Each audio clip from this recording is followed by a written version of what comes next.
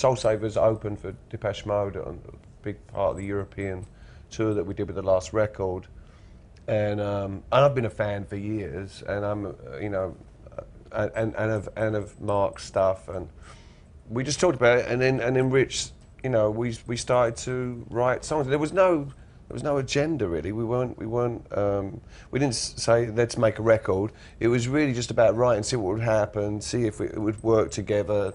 And I think that's what was kind of special about this. There was no one breathing down our necks. Yeah, there was no plan. Right. And if you can let something grow just organically, the results are always better. There's nothing worse than like, okay, this is the plan, we're going to do this, and it's forced. If you just fall into it naturally, hopefully, it kind of works out better. And I feel really good about the way this one unfolded. I think we both got more comfortable. We started to read, what we would do, what we needed next.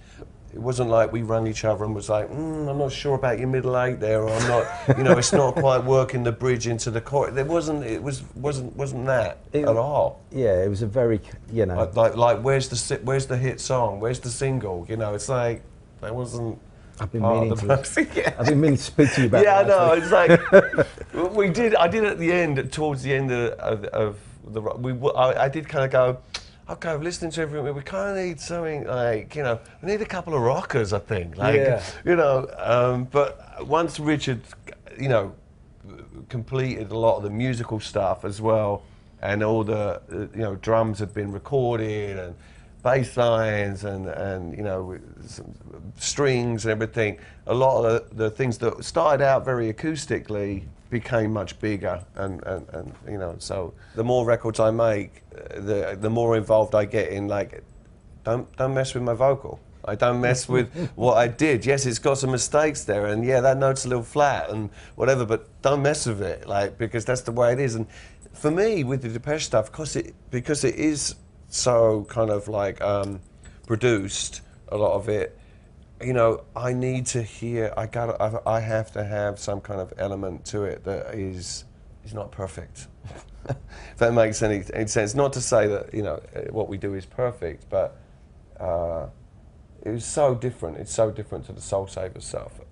It allowed me to go places with my voice that I felt like I hadn't been before, like to use my voice in a very different way, and I just let that natural. I even, on some of the tracks, I wasn't sure if I could reach where I wanted to reach, like power and note-wise or whatever, but I just kind of went for it, and it worked out pretty well. I honestly believe that this is the beginning of something, and there will come a point where we will be on stage together doing shows, and hopefully after we've got a couple of records under our belt.